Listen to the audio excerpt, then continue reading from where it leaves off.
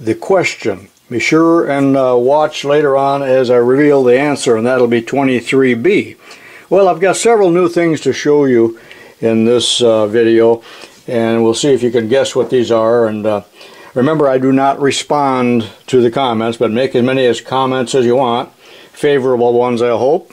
If you don't like it, don't say anything, my mother said. So, and a reminder that please watch some of my videos called What Makes It Work. That's a new series. I'm up to about number 5 or 6, and that's had some popularity, so give that a look. I bought these 3 items at an antique tool auction a month or 2 back, and see if you can guess what these are. Now, they're made out of brass or bronze, and judging from the deeper color, I think that it's bronze. And it looks like they've been cleaned up by somebody. Each end is just a little bit different, and there's a bit of copper corrosion on there where it's turned green. And they're about 10 inches long. So what are those items, or I might say what trade would they be used in? I know you're sick of seeing this, so I'm not going to talk about it, but I'm always interested in the electrical curiosities.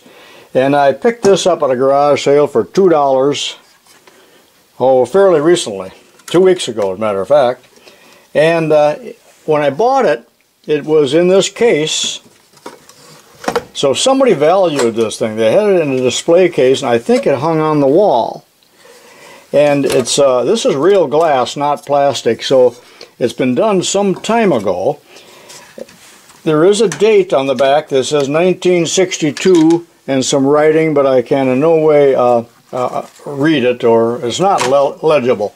Well, what on earth do you think this item is? It's really neat. I did hook up some low voltage to it, try to make something happen, but looks like we got a magnet here.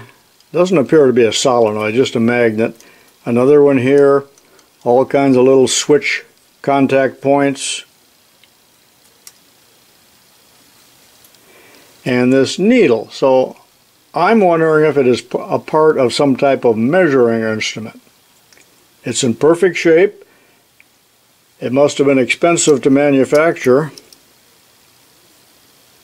But does anybody recognize this or care to hazard a guess as to what it is? Pretty interesting, isn't it? Here's a pair of tools. It looks something like a pair of pliers, but they're not. They're identical. I covered up the trademark because you would recognize the manufacturer. Spring-loaded, and they're made of aluminum. What are these used for, and what trade are they used in, or what hobby? Pretty sure you can still buy these, but maybe not made in America.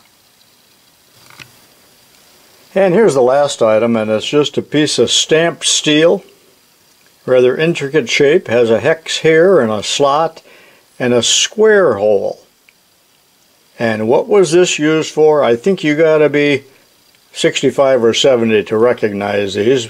My only clue will be that when I was a kid, we wore these around our neck with a string passing through here so we didn't lose it. Millions of these stamped out and made. What are they for? So put your guesses in the comments. Hope you enjoy this series, and be sure and watch for 23B in a few weeks, which is the follow-up. And go back and watch the other 22 videos in this series. I think you might like them. This is tubalcain saying so long for now, and I'll see you in the next video.